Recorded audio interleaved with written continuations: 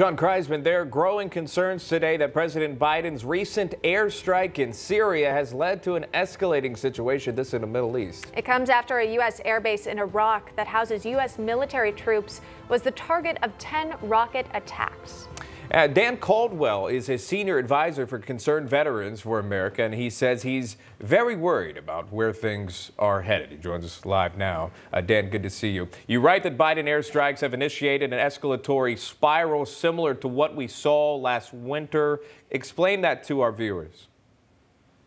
Sure, absolutely. So what you are seeing now occurring in Iraq is a result of the fact that we have American troops still in that country when we have accomplished what we've needed to in destroying ISIS's territorial caliphate and ultimately accomplishing what we needed to when we went back into Iraq. We shouldn't have invaded in the first place, but we re-engaged to deal with the ISIS threat. That's over. So now we still have troops in Iraq and they're performing a mission of training Iraqi security forces.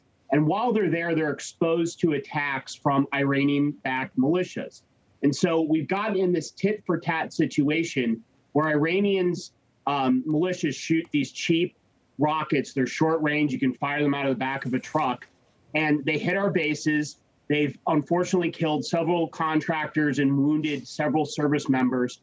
And Biden responded with airstrikes in Syria against Iranian-backed militias. And then the same militias likely are responsible for these attacks against Al-Assad Air Base, where I served as a Marine many years ago. And so you're getting into this spiral where things are escalating, and that is incredibly risky. And it could risk us getting into a larger war in the Middle East, another major war in the Middle East, which frankly isn't in our interest and could really distract us from other more pressing domestic and national security priorities. You said you served at that air base before, Dan. Kind of describe it to me. I mean, could this situation have been worse? Do you believe that those 10 rocket attacks there at that base were aimed to do more damage than what was done? I have no doubt that those rockets were aimed to do damage. Fortunately, Al-Assad is a very large air base, and it was interestingly built by the Yugoslavs in the 1980s, and it's very hardened, meaning that there's these very thick bunkers throughout the air base. So fortunately, there's a lot of opportunities for troops to take cover, and these bunkers can survive direct hits from these rockets. And that's a big reason why when we had the Iranian attack against this base a year ago, with much bigger rockets, in fact, ballistic missiles, there fortunately weren't Americans killed. There were up to 100 wounded, but there weren't killed. And that's in large part because this is a very hardened base. But it is still a risk.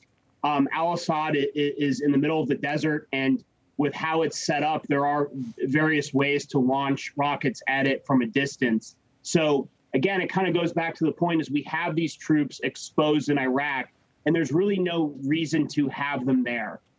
Again, ISIS is defeated. Having 2,500 troops in Iraq really doesn't make any sense. And I worry that as a result of this, President Biden might reverse some of the progress that President Trump made in ending this war and pulling our troops out of Iraq and also Syria as well, too. Let me bring you back home here. Finally, reports now of National Guard troops being served tainted food while guarding our U.S. Capitol. Have you seen those reports? Have you seen the photos of the undercooked meat, moldy food, and others? What is your reaction as we show some of the photos here that got out by a whistleblower? What is your reaction to how our National Guard troops are being treated here at home? You know, when I first heard about this story last night from a friend, I actually looked into it further. And some of my best friends from high school and also from the military later joined the National Guard. And some of them deployed out here to D.C. And I asked them about it. And their response was, this is only the tip of the iceberg. A lot of the troops that deployed out here had to pay for their own food. Early on, they weren't getting enough food. You had a lot of people step up, including members of Congress, to help backfill that. But this is just another example of how poorly a lot of these troops are being treated in D.C. And I think it goes back to the question of, you know, are they really still necessary at this point? Is this a good use of our National Guard? Is it helping really make the Capitol safer? And also, too, look, National Guardsmen are supposed to be part-time. These individuals are disrupting their civilian lives to support this mission.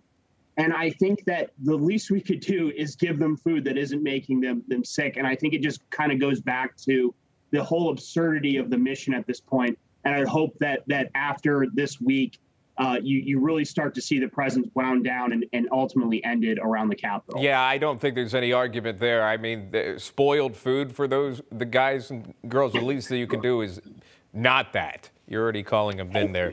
Dan, thanks so much for your time. Dan Caldwell joining us live. We appreciate it. Thank you. Still to come, there have been numerous reports about January 6th and what exactly happened. Yesterday, Republican Senator Ron Johnson asked that one question